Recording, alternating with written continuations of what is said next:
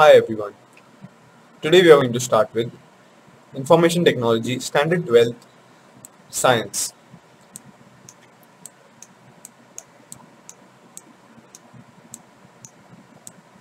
Here are some details. We go down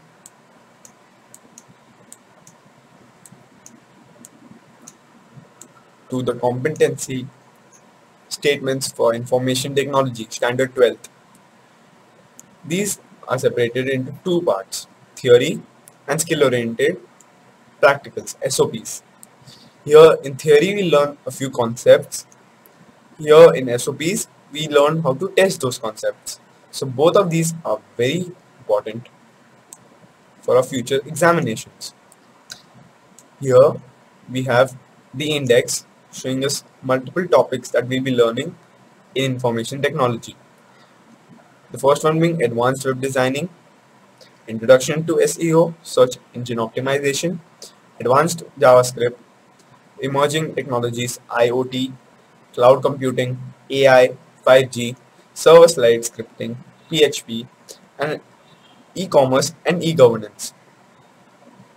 The skill-oriented practicals, SOPs, being the advanced web designing, advanced JavaScript, and server-side scripting. Here we start with advanced web designing. The first one, let us start learning. Students can design the layout of a web page using cascading style sheet, that is CSS in short. Students can learn to design the website. Students can design the web form with validations. Students can learn concepts of image map and iframe, inline frame. The aim is to give skills to create HTML web pages using HTML5 and CSS. Here we start with the first subtopic being advanced web designing. We have been introduced to basic terminologies related to creation of web pages. The hypertext markup language, HTML, is an evolving language with different versions supporting different features. HTML5 is currently used because it supports mobile technology. The major browsers are Google Chrome, Mozilla Firefox, Microsoft Edge, Safari, Opera, and Apple. These all support the features of HTML5. Now we start with the second subtopic being forms in HTML5. In 11th standard, we have studied different controls related to form like text, radio, checkbox, submit, reset, select, and text area. These controls are used to collect different kinds of user inputs such as contact details like name, address, single or multiple options from group of options, as well as clearing and submitting data, etc.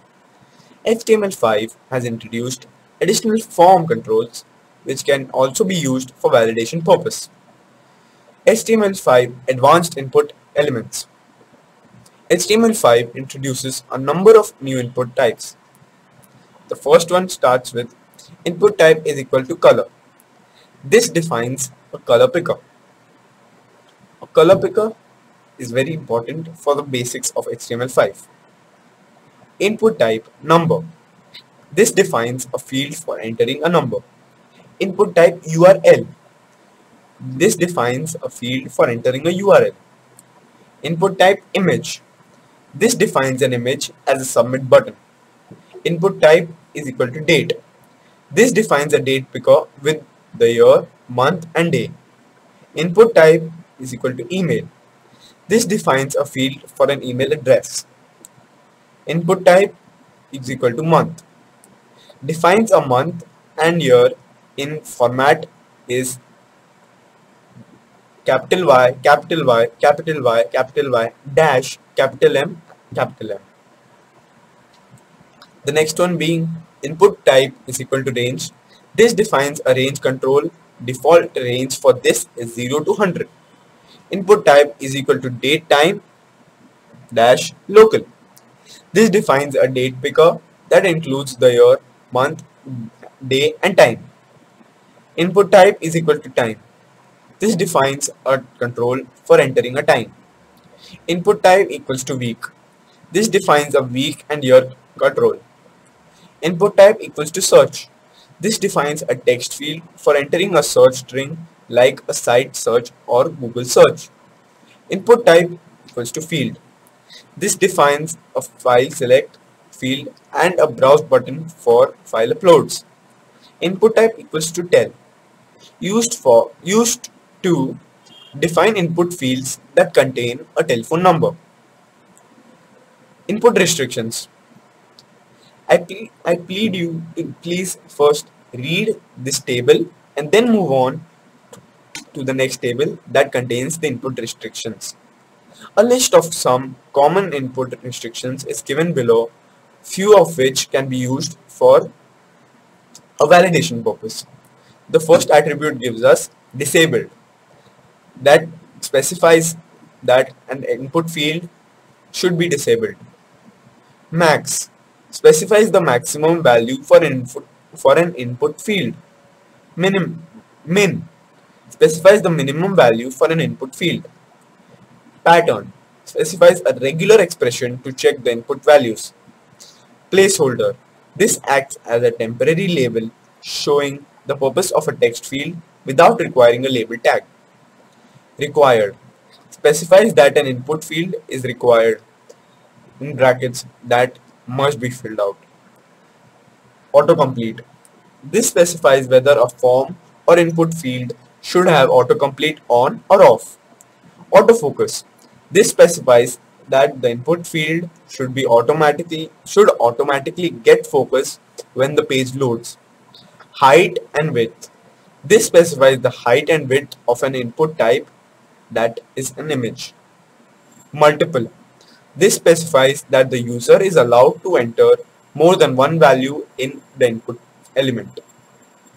This works with input types like email and file that we learned previously in the previous table, in the last table, as you know.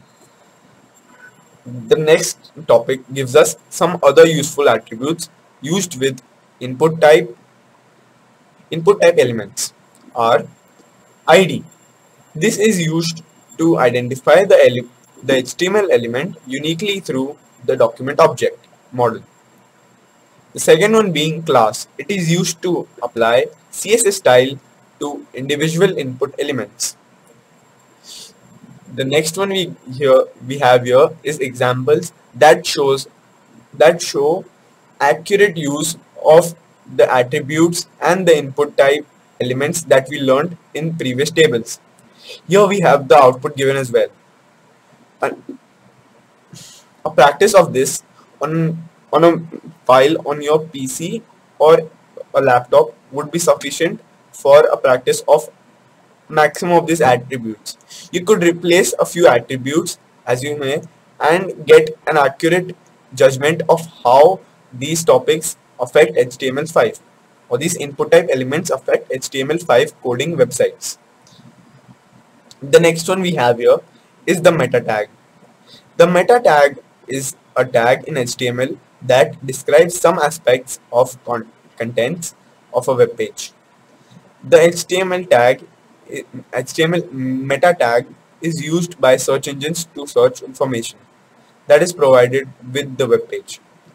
Sorry to stop here, but I will attach this solved example with this video. Please check it out and don't forget to like, share and subscribe this video to all your friends who would appreciate learning information technology and those who are in the 12th grade learning the new syllabus that has been given to us by the HSC board. Let's continue. This is empty tag, singular tag, which carries information within its attributes. The meta tag is placed between the head and the close head tags. Metadata will not be displayed on the web page. This tag, the meta tag, is only placed in the head tag. Until you close it, that is the only limit you can place this meta tag in. So we have various meta tags here. I will include a brief explanation of these in the next video. Please, I really ask you this. Please like and subscribe as you may. Thank you for being a lovely audience.